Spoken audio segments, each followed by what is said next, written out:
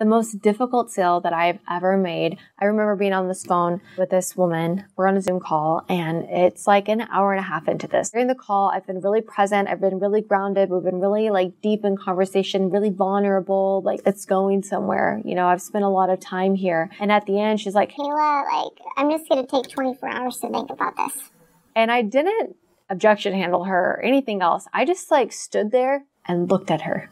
Not with like rudeness or weirdness or anything. I just looked at her like, I care so much about you and I'm going to help you. If you allow yourself to trust me, like I got you. It was an awkward pause for maybe, a good 10 seconds or so. And she just was like, you're not going to let me wait 24 hours, are you? And I was like, do you really want that? Is that the woman that you want to be? Wait 24 hours? Or do you, really want to change this? And she ended up moving forward. Not only that, but she ended up being one of my best clients. If I didn't get uncomfortable, she might not have ever moved forward.